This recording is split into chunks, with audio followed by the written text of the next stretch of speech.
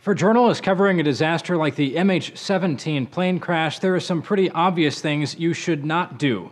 For example, digging through the personal belongings of deceased passengers is probably a bad idea.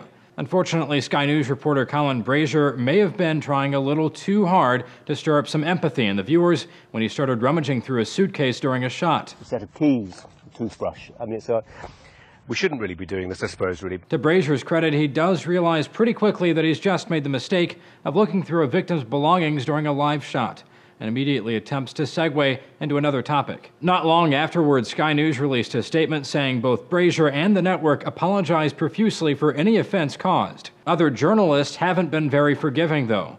A BBC presenter said she was absolutely astonished, and another scolded the network. Sky, get your reporter to stop rummaging through belongings at MH17 crash site. Another bad idea while covering MH17, broadcasting dead bodies during a live shot, which is exactly what the private pro-Russian news site Life News did as one of the first outlets to arrive at the crash site. Though they've applied a blur to the ghoulish footage that's online now, the original live stream broadcast was unedited and showed multiple dead bodies.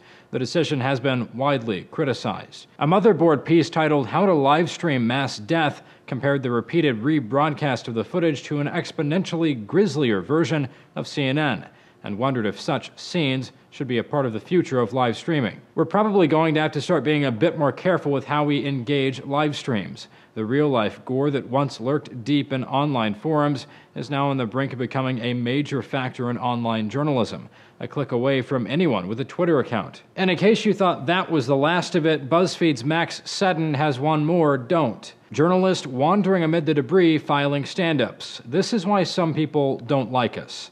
For Newsy, I'm Zach Toombs.